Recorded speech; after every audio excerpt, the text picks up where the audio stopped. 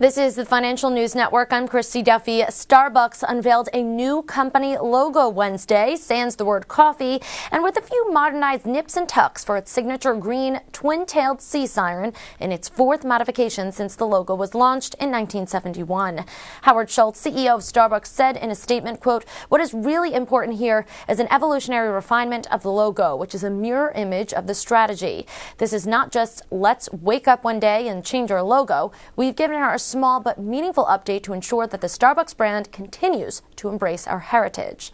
The coffee maker plans to implement the new logo in stores beginning in March, accompanying the Seattle-based firm's 40th anniversary. Starbucks first updated its logo in 1987, ramping up the brown color of the sea siren to a shade of green. The logo was further modified in 1992 when the firm went public. Shares of the coffee and tea maker are trading fractionally lower Wednesday at a price of $32.44. For further updates, stay tuned. You're watching the Financial News Network. I'm Christy Duffy.